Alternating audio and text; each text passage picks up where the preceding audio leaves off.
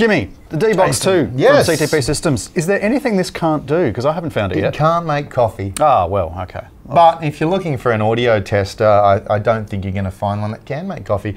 Look, what we've essentially got here is a little handheld device, backlit LCD screen, menu keys, easy to navigate, easy to hold in one hand, nice and solid. Yep. Boots up in about under a second. We've got analog and AES and SPDIF in and out on a combination of XLR and BNC connectors. We've also got MIDI in and out, double headphone sockets and a USB port to power it externally. It runs off one 9-volt battery. And in fact, it's smart enough that depending on what function you've got selected, it'll shut down the parts of the circuit that are not required to actually make that work, to make your battery last longer, which is cool.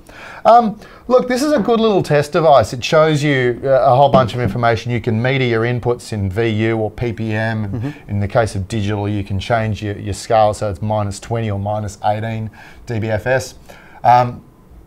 You've got the ability to use the internal mic, either pass through to the outputs or to talk on a 4-wire box mode. You can listen across 2-wire. You can output tone. You can output sweeps. You can have glitz tone. You can have pink noise. You can just goes on. Do you want to just pick up the rest of the story, mate? Okay, you can even analyze MIDI. Like you can check note on, note off. You can have a look at program numbers. You can do pretty much anything. I mean, it just spits in. It takes in and spits out everything you can possibly think of. It also whether you're doing works front of as house. a cable tester. Oh yeah, well, you could be doing front of house, you could be doing install, you could be doing production in a pit. I see this as a comms tech device. Yeah. I see this as really like, this is great in an outside broadcast environment where you perhaps need to set up some comms, you need to test some lines from out in the field, whatever.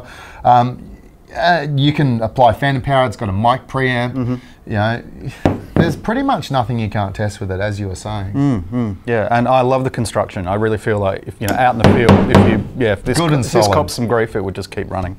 So yeah, nice work. Well, that's the dBbox2. Thanks for watching the video. If you liked it, don't forget to give us a thumbs up and share it with your friends.